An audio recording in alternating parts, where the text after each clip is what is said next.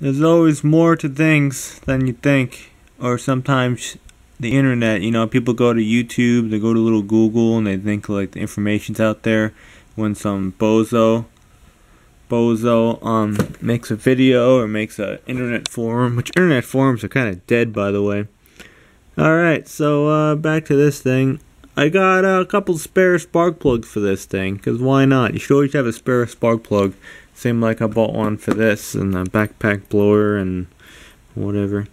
Alright, so we wound up getting this thing. NGK, in there now is a Torch. Torch is a Chinese brand spark plug. It's a F7TC.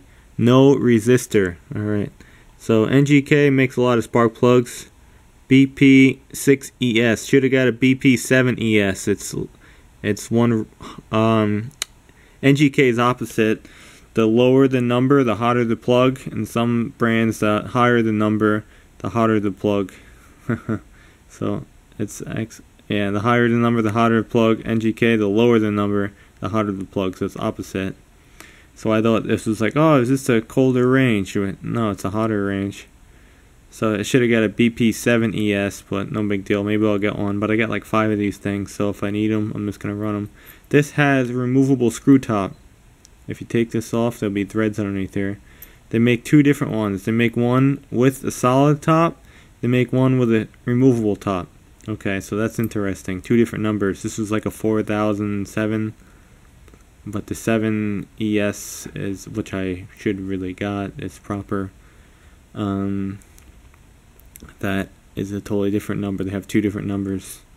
And then they got a BPR. The R stands for resistor, which this does not have. Alright, let's talk about resistors now.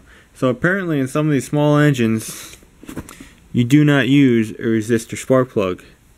But there is a resistor in the spark plug boot, which is right here, spark plug boot. So I have no idea if this one has a resistor in the spark plug. No freaking idea. If it does or it doesn't, I don't know.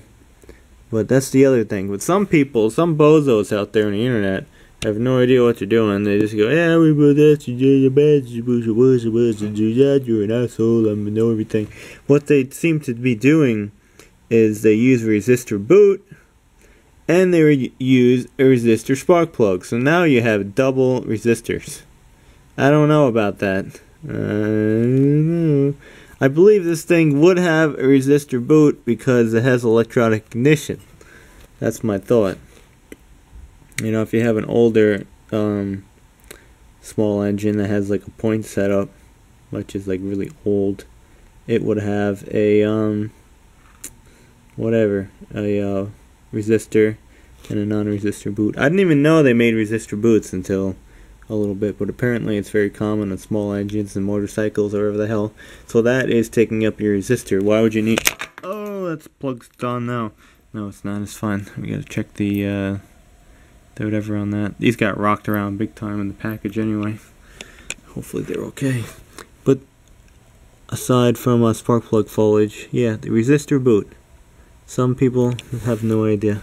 These boots, you can change them too. I didn't even know that. I don't even want to take it off again because I had it off like 4 times already. But I don't know what the difference is, if someone could tell me, between a resistor boot and a non-resistor boot. If there's any like things inside of it, I don't know. Yeah, screw top. Some you have to take the actual top off and it's just threads, and then the spark plug boot threads on. Some of them don't. I'm thinking, no, this is a resistor boot, because apparently if it's a non-resistor boot, you need to screw it on with the threads, or the boot. This will be smaller. I don't know if you know. Let me know. I might get a boot too. Maybe I'll get an NGK boot. They're like $5. Just never know. Spare parts, man. You need spare parts. I like to buy like a carburetor kit and a gasket and stuff, and like a valve cover gasket. You know, a lot of spare parts I would like. Just in case. But that's the deal with small engines. If anyone can confirm this, I'm on the right track here, let me know. This is interesting. So resistor boot, non-resistor spark plug. Some people put resistor and resistor, so you got 2 resistors. It's probably going to kill the spark, and then the plug's going to file out sooner. This plug's very clean, by the way. When I took it out, I had to go see if my threads were correct, and they are. Yeah, and that's the Chinese torch, the F7TC or something. They say to use a Champion equivalent. I'm like, I hate Champion. I want NGK, man, or Denso. So that's what I got. But yeah, I need the freaking BP7ES. AutoZone has it. They don't have the solid one though. See, this is a screw off top. This, I believe, is a screw off top as well on this Chinese one. But I'd like to buy the solid plug, but I'm probably not going to get it because no one has it in stock locally, and it's a ripoff buying it online. But that is that. If you know about this stuff, let me know. And yeah, it's the Honda clone.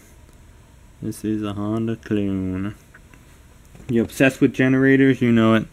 Here's another thing. I'll just throw this into these alternators. Yes, this is an alternator. It's not really a generator by design. It's an alternator, but without a bridge rectifier, because a bridge rectifier, in your car is going to convert AC to DC. This is pure AC. Yeah, everything's pretty much the same. They all look the same, like on all these different brands. Take this back panel off, you got a voltage regulator, and you get a brush set. That's pretty much it. If the windings are good, yeah, it's good. It's not cooked. So pretty simple. Learning stuff every day. Yeah, freaking non-resistor spark plug though, on a resistor boot, non-resistor spark plug. It's actually a good comparison. Someone's testing that, and you see this non-resistor spark plug. The spark is a lot stronger than a resistor. There's no radio on this thing. All cars too, right? Don't they have like non-interference wires or something like that?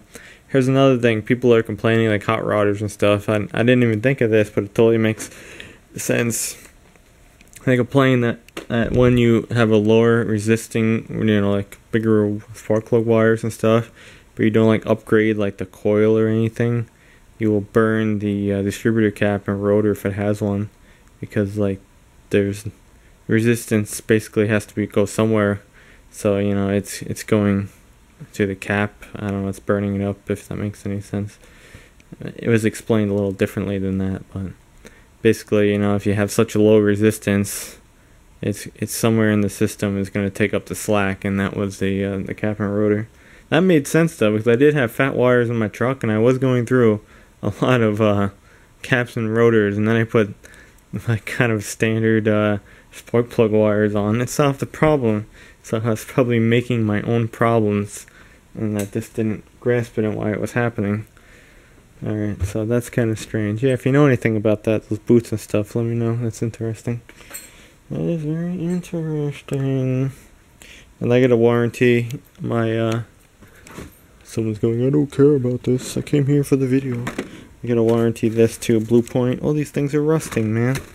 Snap off subsidiary junk. They don't make that. I don't know.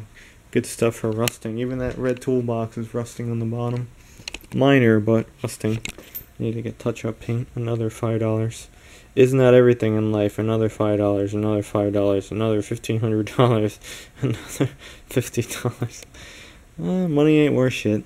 Alright, so that's that. Spark plug. I gotta get a BP7ES. Although I will use these. You can like sell these in times of trouble. They're probably, all these engines are Honda clones. So when someone's generator doesn't work, you can be like, I'll fix that. I'll fix that, get the parts. Because no one else will have the parts. So I was just browsing. But then I was thinking, you could tell if it's a resistor, right? If you take it off. I think it just unscrews, not sure. Then put a voltmeter, right? Lead. And this one's what, 10K, so you should get about 10K, 10,000 resistance. Right?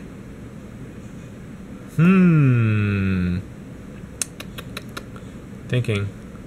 This probably would fit. How do you get that off though, the generator? I think you just unscrew it. You take the boot off, then I don't know. Never done it before.